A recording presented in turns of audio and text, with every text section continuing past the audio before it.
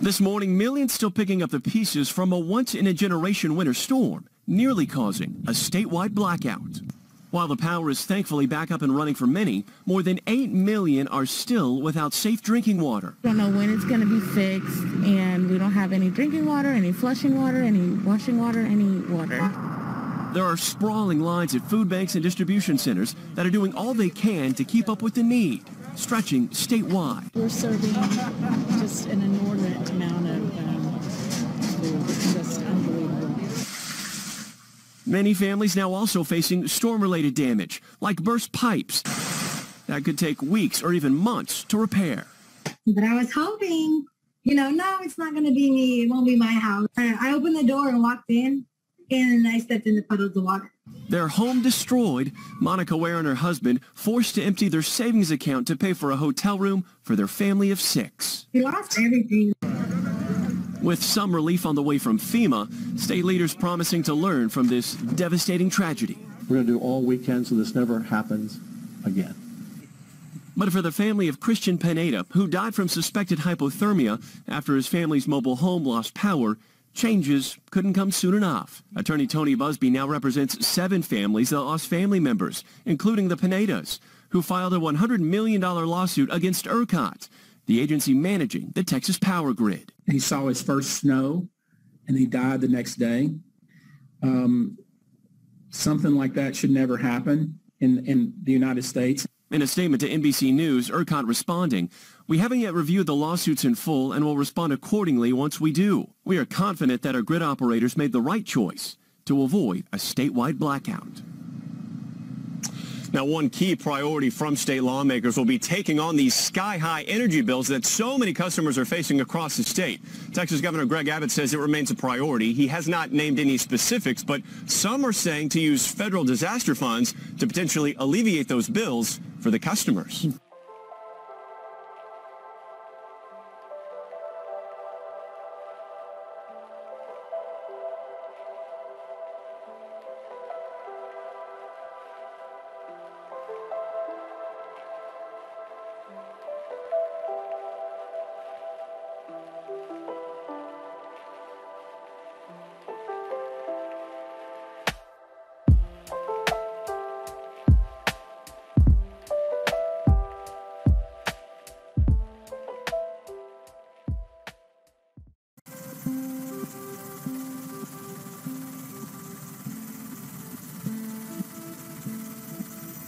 I think emergency management is about relationship building.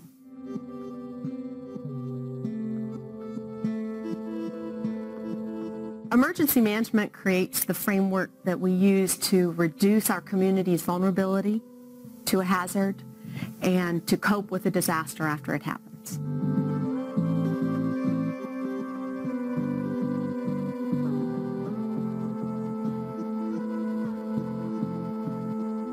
Anytime a local agency, a local entity, or even a state agency has to respond to an event that they can't manage the event with their resources, then that's when you get emergency management involved, whether it's your local emergency manager or the state emergency manager.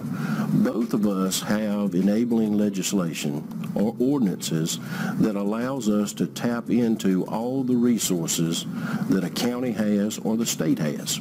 We're merely facilitators and enablers. It's our job to make sure that that local incident commander or the state person in charge of whatever event they're managing is successful.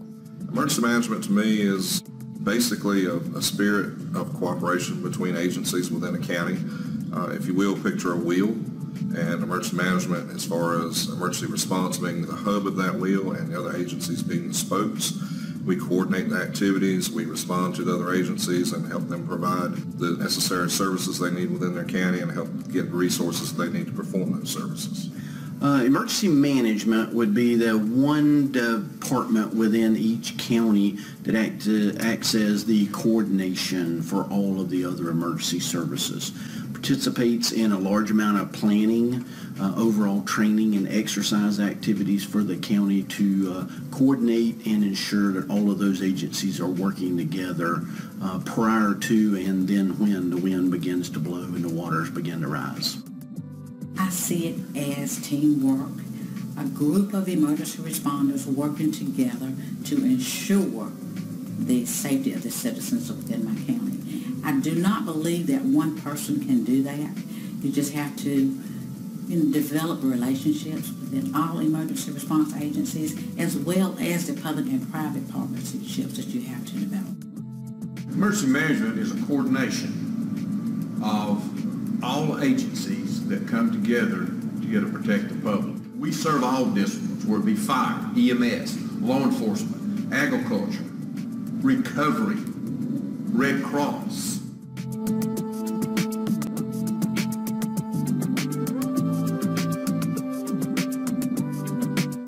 What we do is to manage that span of control with those resource requests coming in to the state level is we have regional coordination centers. These centers are pre-established, three geographically across our state. The biggest thing is we're trying to get resources, people, commodities, get the speed to the need. We never want to be late with delivering services, resources, swift water teams, our urban search and rescue teams. We won't be able to pre-deploy those, have those out in those regional coordination centers under their direction and control that they can immediately get the resources out when we need them. We do say all, and you'll hear this anywhere you go in the nation, is all disasters begin and end locally. So in emergency management, as I mentioned, we don't have the resources, but we have established strong partnerships with other state agencies, with counties, with the federal government, so that we can very rapidly get resources downrange and what I call the battlefield and the disaster operation very, very quickly. And so that's the key, I think, to our success, is the interpersonal relationships that we strive to maintain each and every day. I think the biggest thing is just a spirit of partnership and cooperation. None of the counties, none of the municipalities in the state are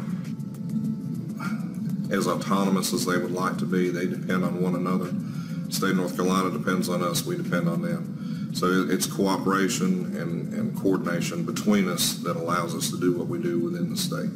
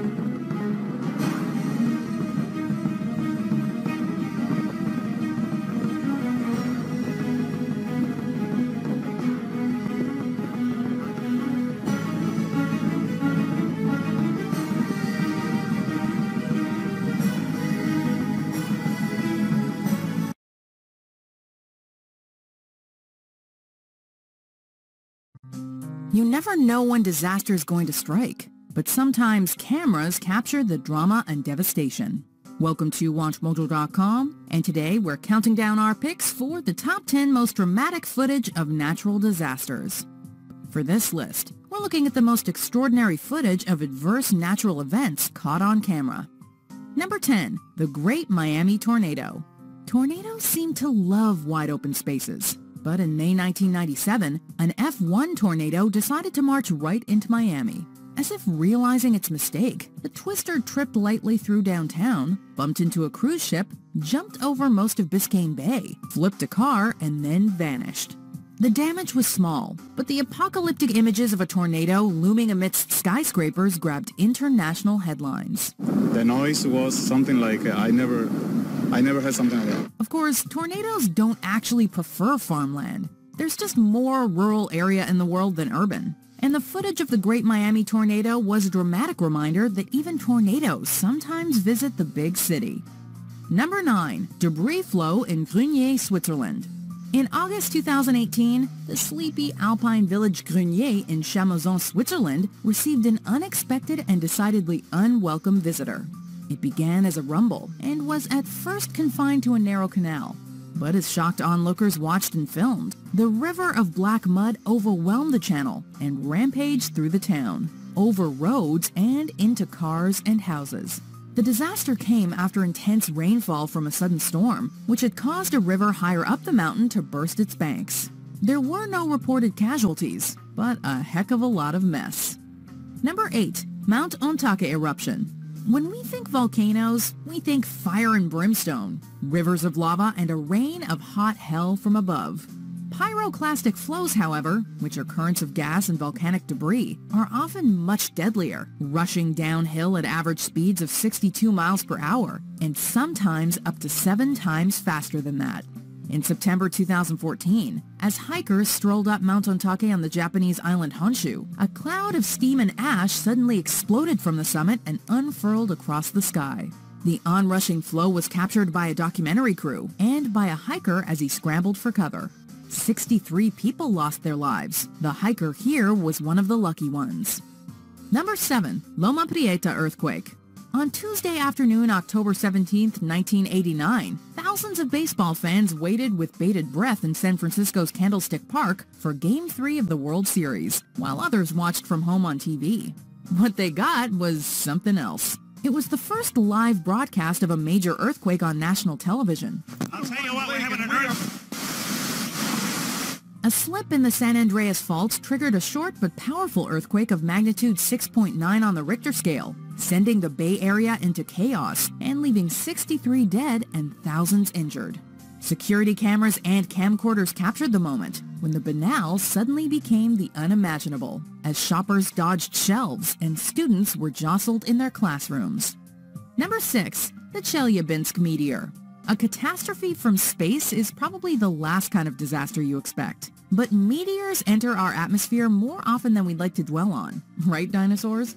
In 1908, an explosion attributed to a meteorite over the Stony Tunguska River in Russia flattened 770 square miles of woodland.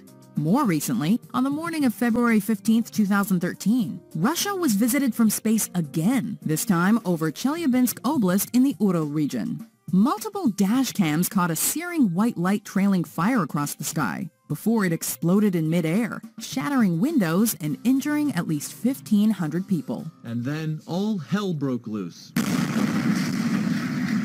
Dizzying explosions shattering windows, knocking these office workers to the ground. Number 5, the Indian Ocean tsunami. Propelled by a powerful undersea earthquake, the Indian Ocean tsunami devastated the coastlines of 14 countries. It was one of the worst natural disasters in recorded history, with a horrific estimated death toll of 230,000. In parts of Indonesia, Thailand, and Malaysia, the sea first receded, enticing people to run out onto the exposed sand and reefs. But massive tsunamis up to 100 feet high soon followed. At some beaches, the first wave seemed harmless, but as they grew in strength, they inundated homes, hotels, and streets. Home recordings from the tragedy shocked the world, showing people riding waves of debris or floating adrift in drowned cities. Number 4. The California wildfires. In the second half of 2017, the worst wildfires on record raged through California, destroying almost 10,000 structures and taking the lives of 47 people. First responders caught stunning footage of the Tubbs and Atlas fires as they drove through the inferno and fought the flames. But some of the most memorable and frightening footage was taken by a driver on the Interstate 405. As December's Skirball fire consumed the Sepulveda Pass in Bel Air, the entire hillside seemed to be one glowing coal, like a hellish mountain. The fire burned through 422 acres before it was contained. Number 3. Everest avalanche. In the wake of the April 2015 Gorkha earthquake, footage from around Nepal showed temples toppled and homes reduced to rubble. Almost 9,000 people lost their lives in the tragedy.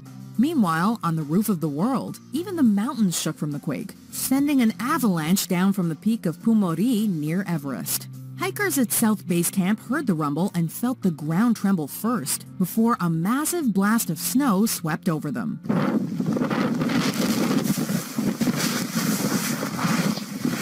The survivors emerged into a white world of torn tents and buried equipment, with at least 19 people killed in the terrible disaster. Number 2. The Mount St. Helens eruption. The weeks-long buildup of Washington State's infamous stratovolcano in 1980 was slow and spectacular. Blue flame burned in the stratovolcano's craters, and lightning generated by static electricity arced through ash clouds. The ground shook, and steam hissed from the summit. But this was all just a prelude to the morning of May 18th. In one unbelievable moment, the north flank slid away, triggering a massive VEI-5 eruption that tragically killed more than 50 people. The entire mountainside seems to disintegrate and pour away like liquid in the largest landslide ever recorded, and the most disastrous eruption in American history. Number 1. The Tohoku earthquake and tsunami. Footage of the Tohoku tsunami revealed scenes of unparalleled devastation. Waves barreled over houses and entire towns disappeared, while boats and flaming debris were carried far inland. Sweeping over northeast Japan, the tsunami took the lives of 16,000 and destroyed countless homes. From above, its dramatic, unstoppable advance had the horrifying quality of a nightmare. On the ground, people ran up hillsides to escape, as streets became rushing waterways. These apocalyptic scenes shocked the world, the result of an earthquake so powerful, it shifted the planet on its axis. New technology left an enormous amount of evidence for study in years to come, and can perhaps help us better understand the power of earthquakes and tsunamis, and prevent loss of life in the future.